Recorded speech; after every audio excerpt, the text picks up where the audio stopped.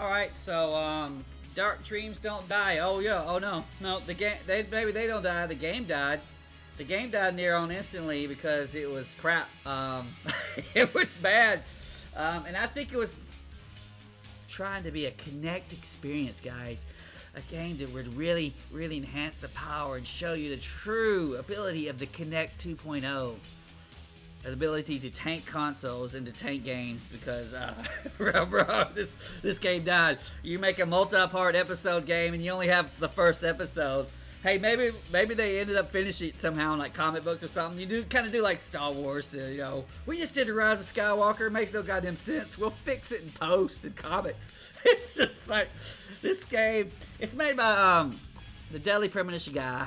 It's Swarty, whatever the hell his name is. It's not Suda51. I thought it was Suda51. It's like no, Suda51 has made some okay games. That's not him. It's made by the Deadly Premonition dude. Yeah, it's deadly, all right. This deadly to you being employed because you'll get fired, guy. And it's kind of sad that you know, this was an Xbox One exclusive enough. I don't know if it came out on Steam or not. Would you even want to bring this game out to Steam? Who knows? Who knows? Maybe it is. But it used the Kinect. Although you could use a controller, it was mainly wanted you to use Kinect. And it was one of those few games. There was like a fake Panzer Dragoon game that also used Kinect. There was a couple of them that tried to, you know, try to bridge the Kinect because that was going to be the key differentiating factor between Xbox and PlayStation. Oh, it was differentiated, right? It made Xbox cost $100 more, and then they had to rip that shit out. And they're so butthurt that even on their Series X, it's like, well, it's going to play all the Xbox games ever besides, you know, Kinect games, because fuck the Kinect. Fuck the Kinect. But anyway, you're a detective type dude, and you're trying to solve some kind of mystery. And I don't even remember what the mystery was.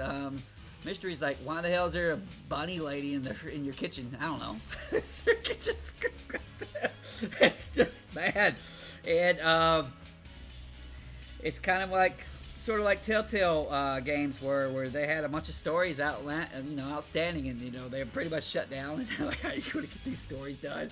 Well, what if your game is so bad and your story is not even good enough? It's just goofy and weird that you're never going to figure out the mystery at all. So it's just kind of like a quick stain, a shit stain. It's a freaking kitty litter shit stain on the floor, and you got to clean up. Thanks, kitty. That was from a couple days ago, but freaking, there's not much to say besides you don't have to use the Kinect. You can use the controller. You can see right here they're clearly trying to get you to slide your hand up and down with the freaking toy here. But you can use the damn controller to do it. And I'm pretty sure I didn't even use the Kinect. I used the controller to play. And then otherwise it's a dead story because it was so bad. The Xbox One, this is not, I don't know if it was I don't think it was a day one release, but it was within that immediate fall. So I think it's 2013 released. And then it was forgotten. And then later thrown up on Games with Gold. It's like, oh, we need an Xbox One for Games with Gold. Oh, let's just give them this, I mean, pretty much a damn demo, honestly, is what it is. And then, you know, freaking, oh, if you're interested in this story, well, too bad, you ain't getting it. You ain't getting it. So there's no pause to throw for this half-ass game. This never finished. And it kind of reminds me, as an aside, is the Life is Strange 2. When the Life is Strange 2 is just considered, I've never even played it. Once I heard that no one thought it was very good, especially because the first one was like, oh well. It's like, you hear that off the first episode, it's not very good. Well, you know, you got 4 or 5 more episodes to do, and then why should you care? And it leads you to this situation where you're really thinking you're hot shit if you're going to make a 5-part game or whatever immediately.